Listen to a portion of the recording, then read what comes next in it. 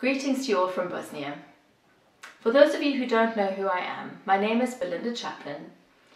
And if you're wondering about the accent, I'm originally from South Africa, but I have lived and worked here in Bosnia and Herzegovina for the last 20 years. We all want to grow as leaders, right? If we didn't, we'd be in the wrong job. Developing our leadership muscles usually happens the same way as growing our actual muscles. By doing, by leading, by going out and getting things done. However, just like as in exercising, we sometimes start developing too much in one area, or we forget to stretch properly and we become weak in another area. And the same thing is true of our leadership muscles. We need to evaluate where we need to grow more and where we have sometimes overdeveloped and need to develop other areas to compensate. One tool that can help us see how we're doing in all areas is called the 360-degree evaluation. It was started in the business world in the 1950s, and it was to help promote growth and development in leaders. It has actually been adapted by Steve Mayers and others in YWAM to fit our framework of Christian leadership. Have you been through a 360-degree evaluation? Has your leadership team? Has your staff? Do you even know what it is? In a nutshell, this kind of evaluation looks at feedback from those that lead you, those that lead alongside you, and those that you lead, and helps to show where you're doing well and where you need to develop as a leader. It's a 360-degree look at your leadership. It's quite funny because when in this day and age, we're all so used to Zoom and being on video conferencing and showing the sort of one picture. So I can show you this lovely background and it looks amazing, but if you were to take a 360-degree look at the room, you'd have a completely different picture of me. In fact, right now I'm wearing pajama bottoms because you don't see that. And I think that's what the 360-degree look at your life will help you see the areas that you need to grow and develop. If we look in the Bible, we see in Lamentations that Jeremiah says, "Let us examine and probe our ways, and let us return to the Lord." We're encouraged to evaluate and examine what we do. In Psalm 19, David actually asks, "But who can discern their own errors?" Yes, who can discern their own errors? A big reason we need to do these kind of evaluations is because all leaders have blind spots. What are blind spots? These are areas that are known to others but not known to us. I kind of think of them as the spinach in the teeth. There are things that other people need to point out to us so we can deal with them. And when someone points out something that we have, so if they point out that we have spinach in our teeth, you accept that help and you hopefully go and do something and get it out. There's no need to be defensive. Instead, we kind of learn and we grow from that feedback. In order to find out more about our blind spots, we need that help to evaluate how we're doing as leaders. And this tool of the 360-degree evaluation is a great way to be able to get feedback from many different angles how we're doing. The feedback from our leaders may actually look different from the feedback from those we work alongside on a regular basis. It may also look different from the feedback from those who work for us. But looking at it all together will hopefully give us a good indication of how we're doing overall. Having all the different kinds of feedback is essential to having a full picture of what the whole is. Another important part of the evaluation is for you to do a self-evaluation, where you can give yourself feedback on how you're doing. This is then compared to the rest of the information to make sure that you are not living on cloud cuckoo land or with a lot of spinach in your teeth. If you do have a healthy sense of self, where you have evaluated your strengths and your weaknesses well, this will hopefully line up with the rest of the feedback. And if not, that will also give you a strong indication where you need to improve and what the spinach is that needs to be dealt with.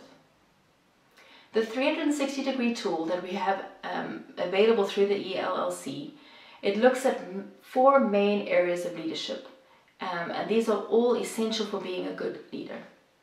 The first area is visionary or developmental leadership.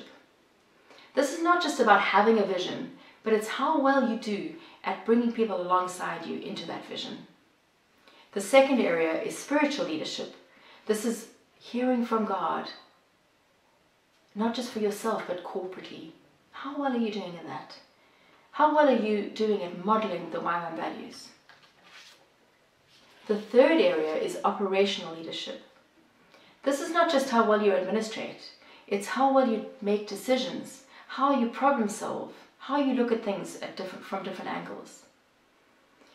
Relational leadership is the fourth and final area. This is how well you connect to others, or actually how you deal with conflicts. These 4 areas are very important to understanding how we're doing as leaders. And getting feedback on all of these areas will show you how you're doing well and where you can improve. Then you will know where you need to improve or where you need to maybe staff your weaknesses.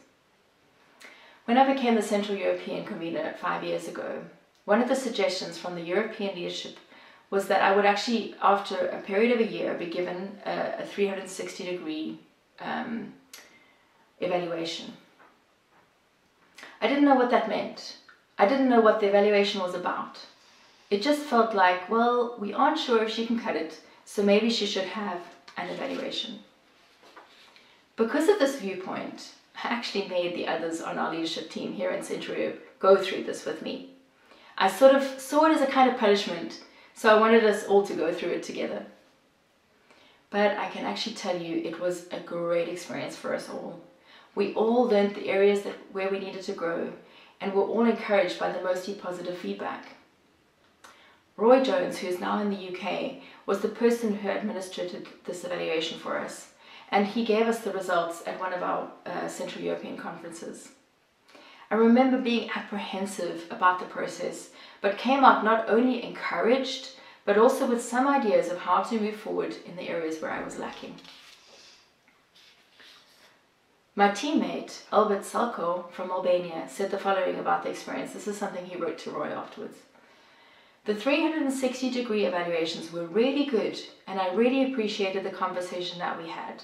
It helped me understand myself and how others see me so much better. It's a great blessing to have such an in-depth review for growth. So you can see it can be an amazing experience for development and growth. So one of the things I know about myself is that I'm a terrible gardener. My mother is a wonderful gardener. She has 4 green thumbs. Unfortunately, I think I always jokingly say I have brown thumbs. Everything I touch just seems to die off. And I know this about myself, but I still kind of like trying and having something that's growing.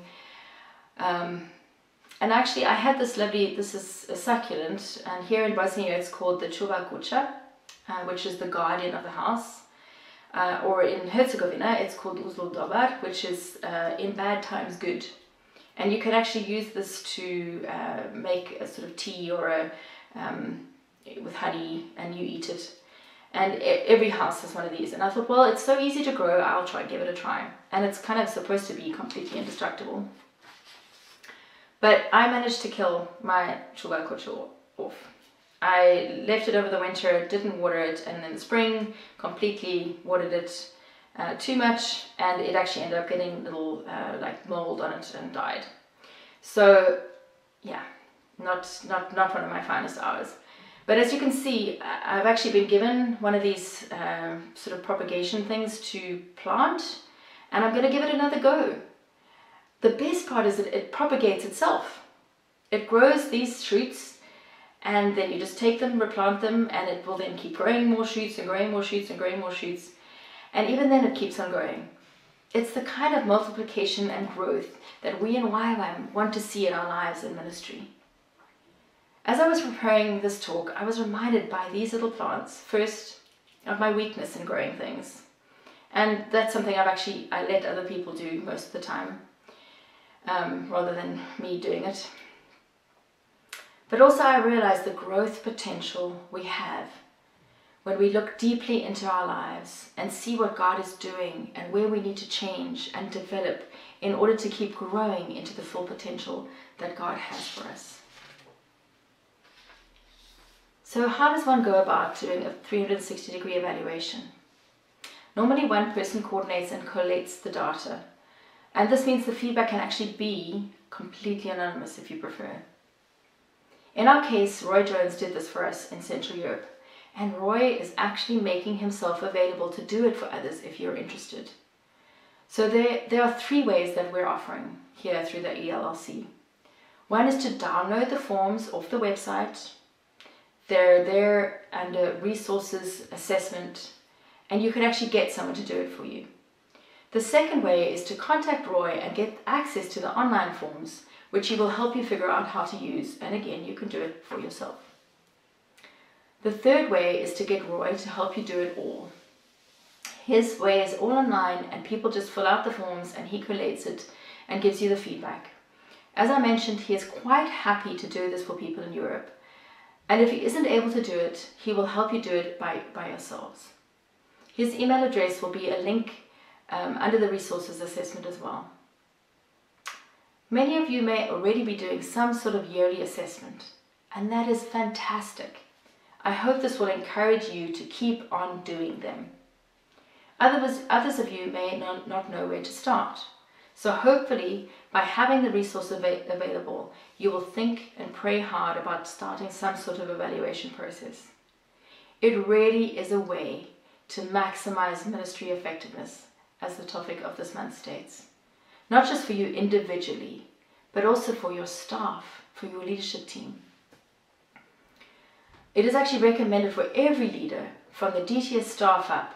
So make use of the resources available so that leaders and staff can grow and develop as God intended. Don't be like me and think of it as a kind of judgment of what I am worth as a leader and whether I would cut it. Instead, use it for the potential to show you where you are doing well and areas where you can grow. I cannot emphasize enough how beneficial it is and a tool we all need to use more often. Why don't you and your staff in this last month of 2020 evaluate how you have done as a leader or a leadership team in the last year and take advantage of what we've set up on the ELLC website. Be like the true Kucha in your lives and ministry and use evaluation to maximize your growth and development. I'm going to go off and plant this guy now. May you be as fruitful as him in the new year.